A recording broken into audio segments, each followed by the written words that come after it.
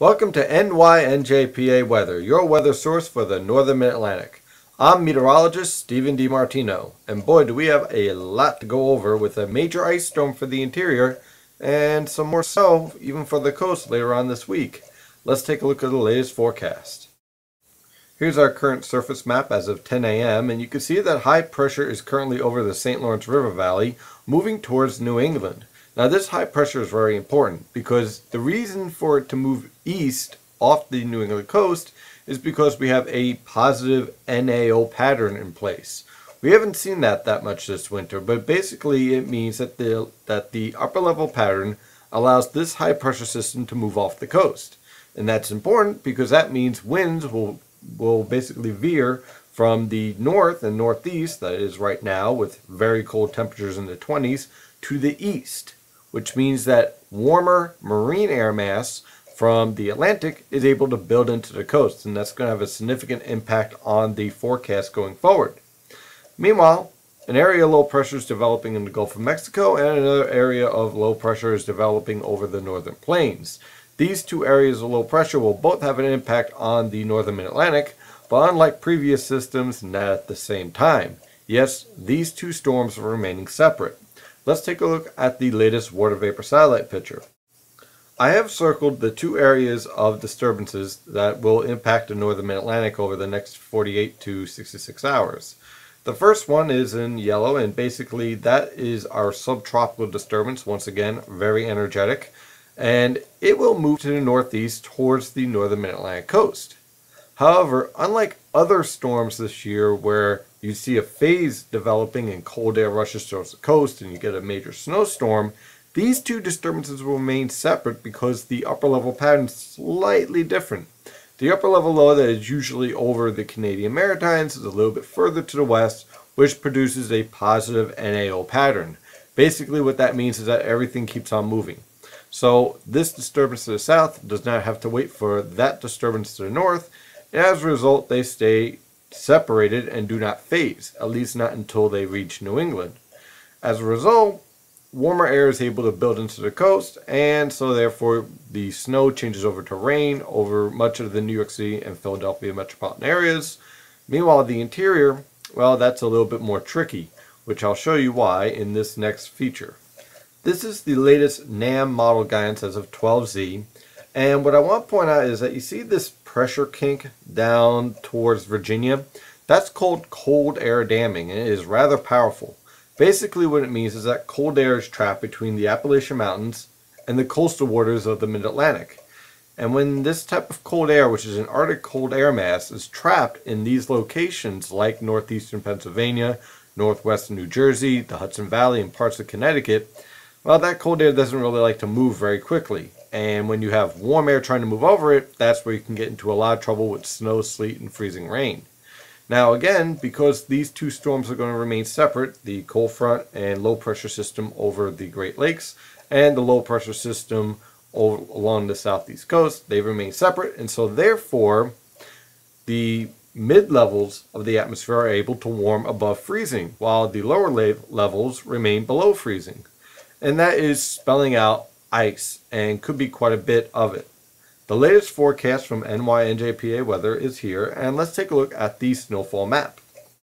So here's basically what I'm expecting with this storm. If you're on the coastal plain, which is basically New York City, Long Island, much of central and southern New Jersey, down through the Philadelphia metropolitan area, basically what we can expect is a start off of some snow and some sleet late tonight, anywhere between 11 p.m. and 1 a.m., and that mixture of snow and sleet will continue on till about 3 or 4 a.m.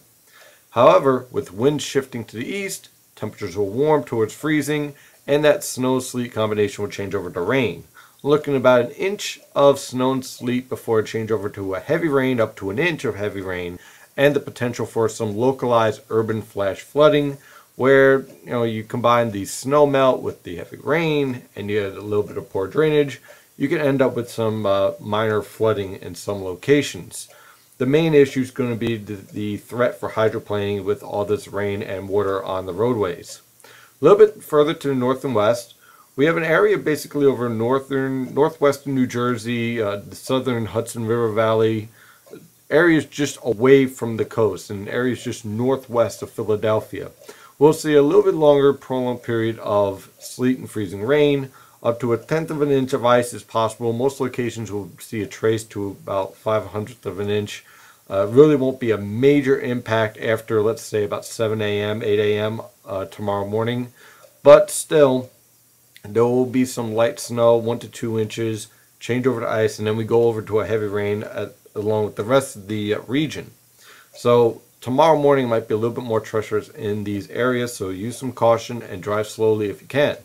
Now, to the northwest is where we end up with some real problems, because this is where the cold air gets trapped. Towards the southeastern interior portions of Pennsylvania, like let's say Reading, Lancaster, York, the cold air is going to be able to remain in place. And at first, mostly snow will fall, anywhere from 2 to 4 inches of snow. But then that's going to change over to a sleet and freezing rain combination, where 1/10 to 1/4 of an inch will be likely. That extends all the way up into northwestern New Jersey, and again into southern and central portions of the Hudson Valley. Basically to the south of Poughkeepsie and to the north of White Plains is going to be an area that is going to be very icy tomorrow morning. So if you don't have to travel, don't. And then further north, as you move into northeastern Pennsylvania, like around Scranton and Wilkes-Barre, and then off towards Poughkeepsie and south of Albany, and then towards Hartford and Connecticut, well, those locations have a real significant threat of ice. Up to 1/2 inch of ice is possible after about 2 to 4 inches of snow. 2 inches of snow if the mix changes over a little bit faster. 4 inches if it takes a little bit longer. But overall, the main threat here is clearly going to be the ice.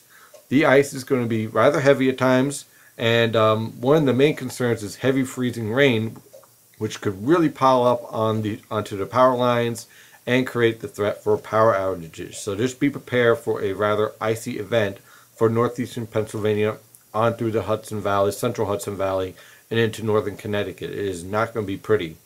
In this area in purple, the far northern areas, I do not expect any changeover to rain. This is going to be a complete frozen event, mostly ice, unfortunately, and it's going to be a very nasty day on Tuesday tomorrow.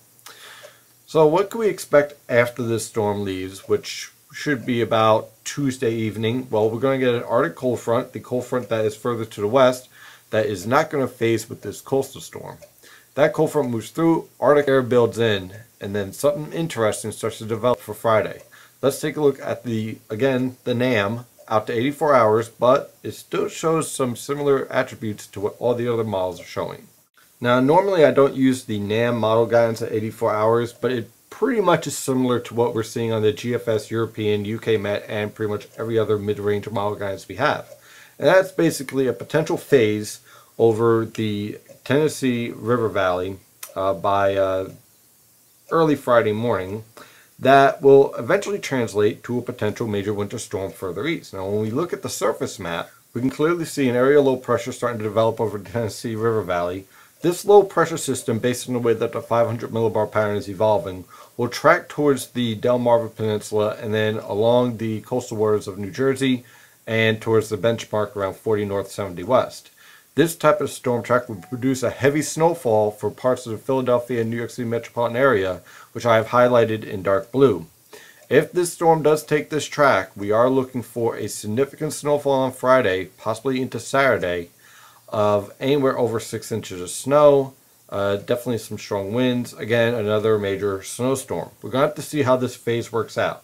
If the phase is a little bit off, then this storm might not be as strong, so we'll have to keep an eye on it. But it's certainly something to be aware of as we move towards the end of this week. Thank you for using NYNJPA weather. I'm meteorologist Stephen DiMartino. Have a wonderful day.